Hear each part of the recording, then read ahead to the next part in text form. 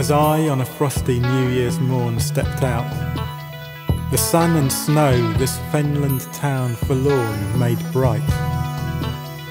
A paper mill did belch soft clouds into the azure sky, as the traffic squelched to sludge the crystals that did lie in every crack and pothole in the road.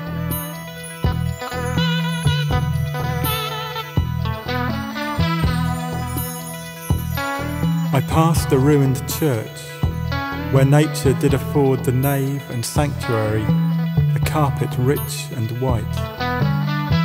And by some contrivance of the steely winter's light, I saw a ghostly congregation offer unknown hymns to the Son, made flesh as man, and held fast by his limbs upon a tree.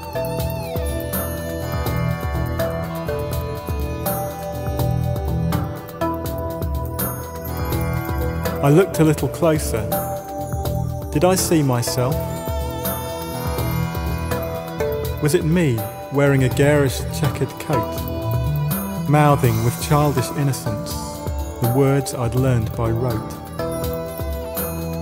I turned away confused, for I knew that still I was by this ancient myth bemused.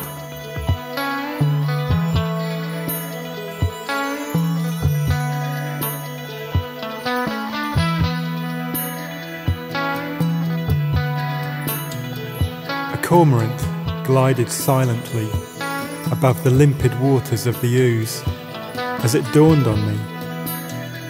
I simply needed to discard that coat of ideology and belief and grant this blessed living soul unconditional relief.